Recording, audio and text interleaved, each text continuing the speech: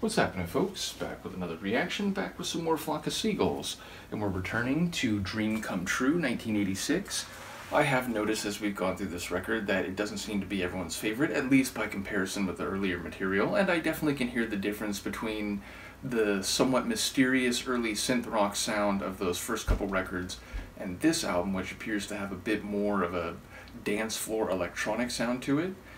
Nevertheless, the next track on the record is Cry Like a Baby, which is a phrase you often use to denigrate or criticize someone who is perhaps being overly emotional, reacting in much too strong of a way, or perhaps just being inconsolable, whereas a more mature or adult approach to some setback or frustration or disappointment would be to attempt to solve or get around the problem, or at least accept it and move on. Whereas a baby might just keep crying and crying and crying until they can get what they want, or at least hope that they can get what they want through that complaint, if you will. So yeah, I would expect it to maybe relate to that type of attitude, someone who's inconsolable and overly emotional. Nevertheless, it could have some different figurative meaning, or just be a concept within a larger story. So I'll see what I can pick up on a first listen. This is a Flock of Seagulls. The track is Cry Like a Baby, and it's from their 1986 album Dream Come True.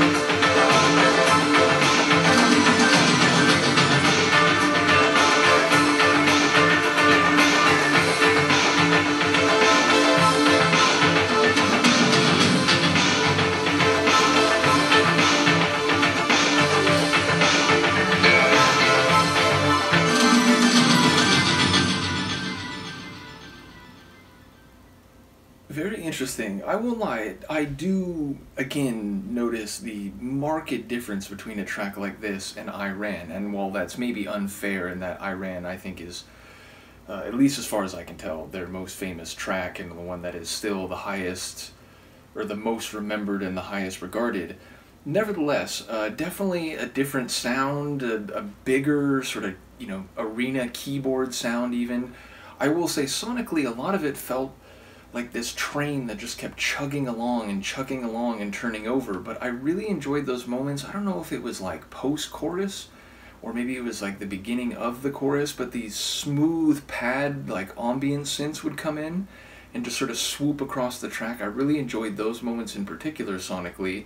Lots of overlaid vocals, like overlapping vocals, and in general, both those overlapping vocals or layered vocals and the constant turning over, chugging train type of feel to the sonic configuration, it made me think of someone who just can't get over it, can't stop thinking about it, can't keep going through the same emotions again and again and again. And that line of like crying like a baby, like over you, it feels very much like that may have been a conceptual intention, the idea to have the track express sonically this inconsolable feeling that just won't go away, keeps coming to the fore, keeps coming to the fore. So I think maybe there was some clever sonic arrangement there as it relates to the themes.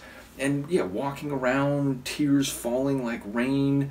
I think there was a moment where he was like, should I call, should I not? So it sounds like it's over, but he still can't just, put the phone down, let it be behind him, and try to look forward and move on. He's just caught, he's stuck on this person. So yeah, it sounds like a lot of pain, but maybe it's not being dealt with in the best way, which, again, like a baby, feels very much apropos in terms of the conceptualization of the feeling of the track.